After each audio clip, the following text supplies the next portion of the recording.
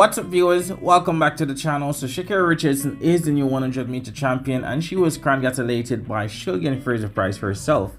But during that, Shelly-Ann fraser-pryce made a statement saying that if you know how long USA does not bring home a gold medal in this event, and Sha'Carri Richardson replied and said, because of you.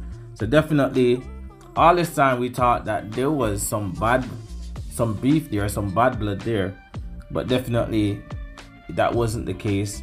And definitely happy to see that they're communicating, they're laughing, and they could just enjoy this time together.